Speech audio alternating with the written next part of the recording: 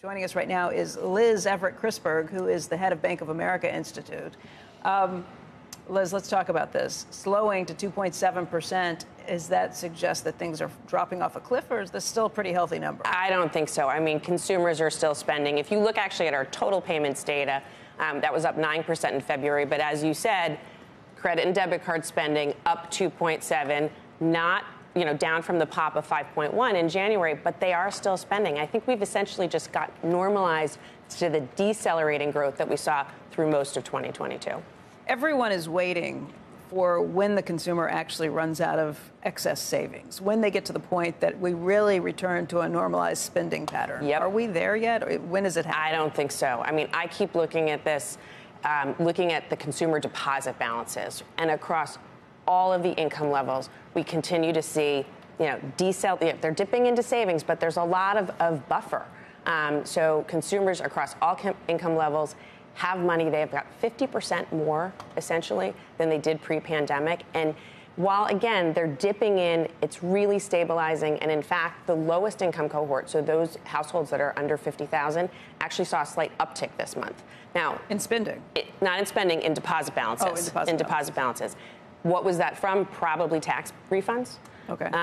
But if we're looking at when's the consumer going to run out of money, our data is showing them, again, with close to 50% more than they had pre-pandemic. So if spending's up 2.7%, though, that's well below the rate of inflation. Well, if you look at the credit card data annualized over the last 3 months, it was actually at 4.8%. So that is outpacing inflation. The 2.7 number is lower, but again, if that's got a little bit of wiggle room from the holiday in January. So again, I look at the 3-month annualized at 4.8. Can you break it down to know what they're spending on? Is this on consumer discretionary? Is this on things? We can. Yeah. And it is, if we look at the mix, it is absolutely a services story. So airlines were up 27%. People are getting on planes. People are eating in restaurants. Restaurants are up 7%. Where they're not spending money is on goods, and particularly we noticed on the home. So home improvement down 7%, furniture down 14%. Wow. So definitely a services story, not a good story. And that's because probably everybody bought everything they wanted the last 3 years. Probably part of it, and didn't get to travel as much as they wanted to. So we're seeing that uptick again.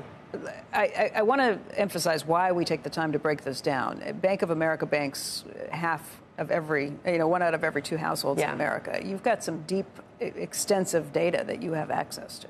Yeah, and it's not just the spending data. It's also looking at the deposit numbers that I mentioned before. But we also get to see inflows.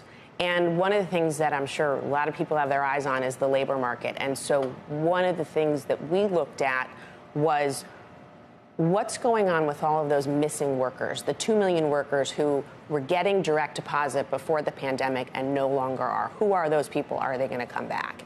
And interestingly, a lot of those folks were prime age work. Some of them were retirees. We saw more people retire, likely due to poor health, than the population trends would have expected. But of the prime age workers, many of them were lower income, in-person, retail, and restaurant workers. The other thing we saw, which was kind of interesting, was there, again, prime age workers, internal migration, domestic migration from higher cost of living states, California, New York, Massachusetts, to states that have got higher affordability.